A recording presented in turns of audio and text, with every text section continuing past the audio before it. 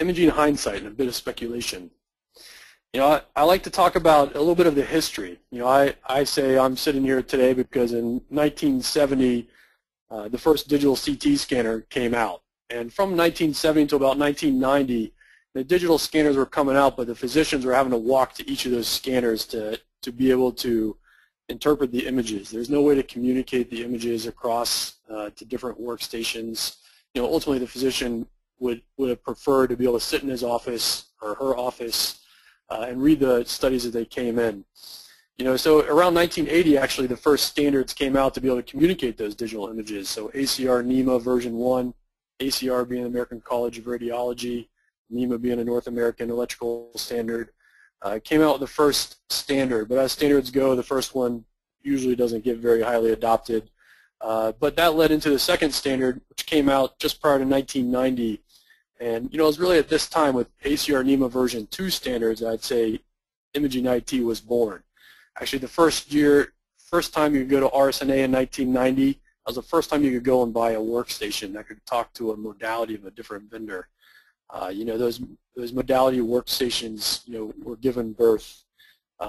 Modality integrations, became something real. At that point, sites were looking at reducing their film costs. How do I scale my physicians to be able to read more images without having them walk between each of the exam rooms?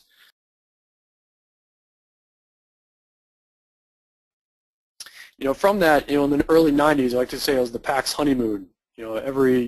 Most facilities in the United States wanted to go digital, and most did. And I'd also say a lot of vendors had their heyday. If you look at a lot of the executives across a lot of the more traditional PACS companies, even at the broader enterprise level, a lot of those executives came out of the imaging group in the early 90s.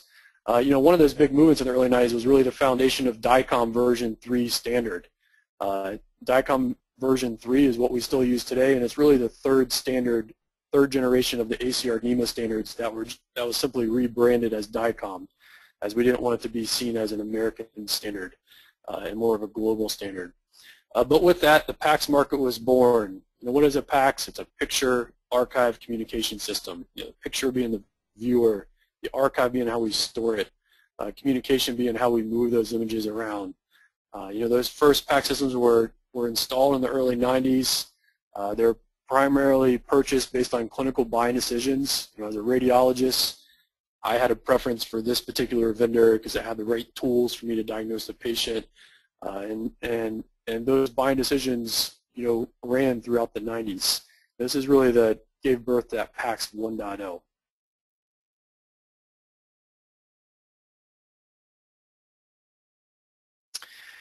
As we moved into the 2000s, we started to see a little bit of pushback from IT.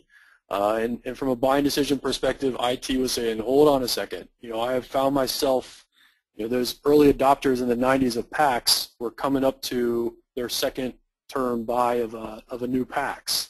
And IT was saying, wait a second, we had this PACS, but all the data is dirty. And my wife changed her name from Amy Roth to Amy Rice. And maybe it updated in the PACS database, but the files on the storage device still say her old name. The data was proprietary, and actually on the comment of proprietary, I don't necessarily blame the PACS vendors in PACS 1.0 for creating proprietary data, but it's hard to move away from it.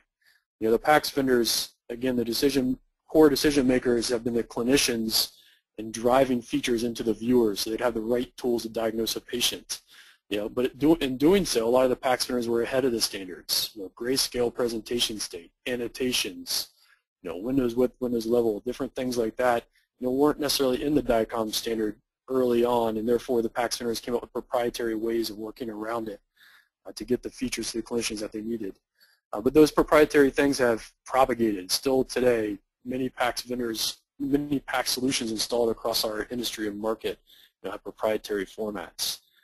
We also saw in the 2000s, now everything's digital. We've moved off of film. We don't have to have a film library, but oops, I just lost that rack of servers. Did I have a second copy of those digital images, and how do I recover from a disaster of that sort?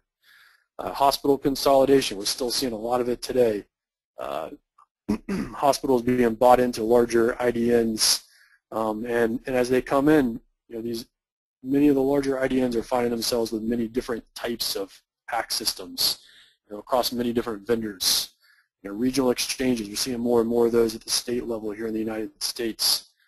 EMR image enablement, obviously a big driver right now around getting everything in an electronic medical record, helping to better enable sharing and access of data, helping to, as meaningful use goes, helping to better enable a patient to have access. And then lastly here, just around storage challenges. So as we went to the 2000s and the second term PACS decisions came up, there's starting to be a lot of questions, and sites ran into a lot of challenges around how they're going to get to that next version of PACS. So PACS 2.0 was born, and kind of what was the big thing with PACS 2.0? It was the thin clients, it was enhanced workflow, having more advanced work lists, having reporting built in and tightly integrated. And I put EMR integration there in a little bubble, as that integration started around PACS 2.0, but as we'll talk further today, there's more room for improvement there.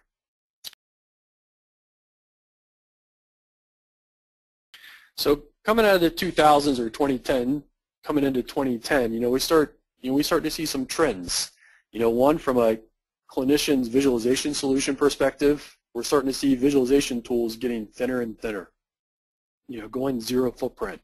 It's not all that uncommon now to see a full diagnostic viewer that does MIP, NPR, 2D and 3D visualization without needing to install anything. And as that happens, having more flexibility on the devices that you can view on. Can I check this patient's emergency case from home before I come into the office? How can I scale and have different viewers across my different specialties?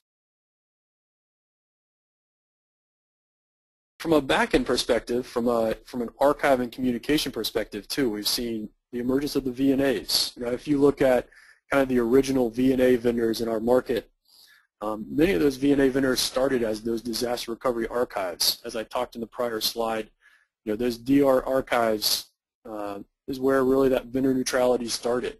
But we've seen that even evolve. How can these VNAs provide a bigger role, not only just as a DR archive for radiology or cardiology, but how can it be the long-term storage across all the specialties, across dermatology and dental and ophthalmology and even pathology? And how can we use that consolidated storage then to better provide access and sharing, to image enable that EMR, to image enable that patient and physician portal? And beyond that even, how can we use that back-end archive and communication system to better enable workflow between sites and between potentially different facilities within an enterprise?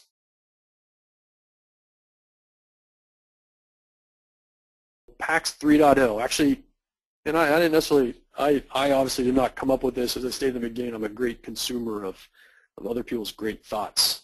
But there is an article that came out, actually it was almost over a year ago now.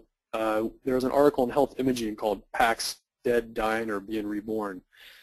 I certainly don't think PACS is dead. I don't think PACS is dying, but I do think it's being reborn in a way. And if we look at what I've just spoke to over the last few slides, in the 90s we had PACS 1.0. It was really about moving off of film and getting digital, and evolving those standards. DICOM actually came out, HL7, a lot of IHE work happened in the 90s, and it's still happening today. In the 2000s we saw PACS 2.0 come out, having that diagnostic reporting with really a focus on that diagnostic reporting workflow. More advanced work list, having better voice recognition and reporting workflows built in. But as we came into 2010 and beyond, we're starting to see that PACS 3.0, the third generation of PACS, and it's a lot about the business intelligence and the data analytics and the enterprise interoperability around how PACS can communicate and how you can get the data out of it. Especially with how payer systems are changing, those analytics are becoming more and more important.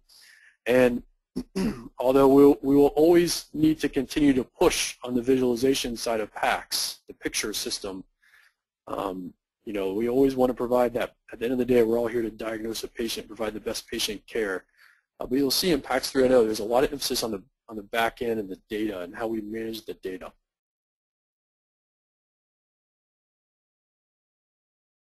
PACS is not dead, it's not dying, but I do see it being reborn in a way. And as we talk about our own solutions here at Mach 7, we talk about how PACS can be optimized. As I look at what is a PACS again, it's a picture archive communication system. That picture system, we believe should be, from a diagnosis perspective, should be departmentally focused. Departments should be able to go in and pick their best of breed picture system, whether it be an advanced visualization, 2D, 3D, 4D, in a thick client or thin client or zero footprint. Our clinicians who know their specialties and subspecialties best should have some flexibility and control to pick what those picture systems are. From below the line though, and again, that should be the clinical buying decision. Below that though, from an enterprise perspective, how can we advance that archive and communication system, the A and C in PACS? That archive being the vendor-neutral archive, and the communication being that communication workflow engine, that imaging workflow engine. And the combination of that A and C in PACS is what we really term as the enterprise imaging platform. So actually, as we talk quite a bit to our customers, we talk about, what is that enterprise imaging platform, and what is your strategy for consolidating that storage across your enterprise and better providing access and sharing and better enabling the specialists to pick those best-of-breed viewers.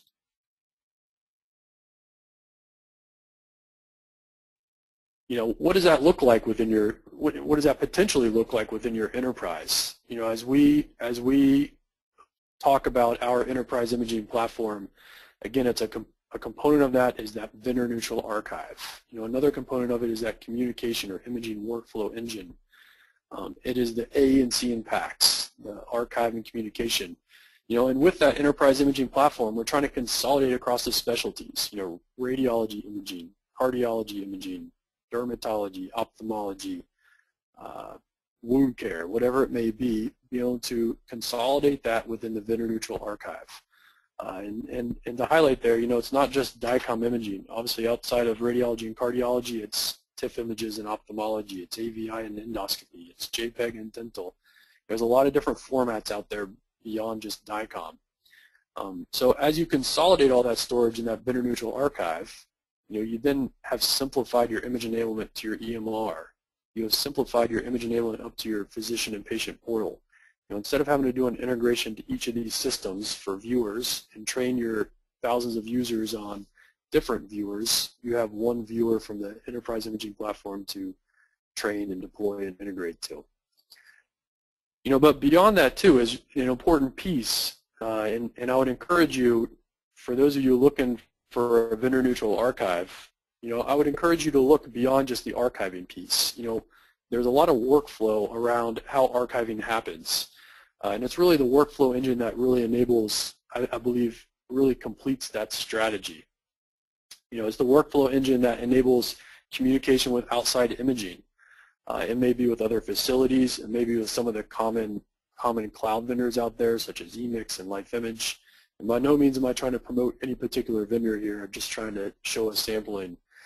But having an imaging workflow engine to enable better workflow with outside imaging, whether it be auto-generating orders or resolving duplications of order numbers, making sure patient IDs match with your own enterprise as you take in outside imaging. And the workflow engine contains that type of logic.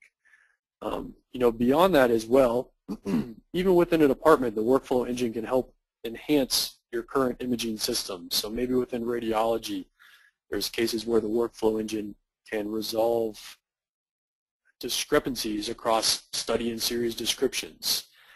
Maybe it's about splitting studies for chest, abdomen, pelvis. Maybe it's about splitting thicks and thins and sending the thin slices to your 3D solutions and your thick slices to the 2D viewers. Those guys, how your images flow, and really is the enabler around how you truly enable that best-of-breed visualization solution across your different specialties.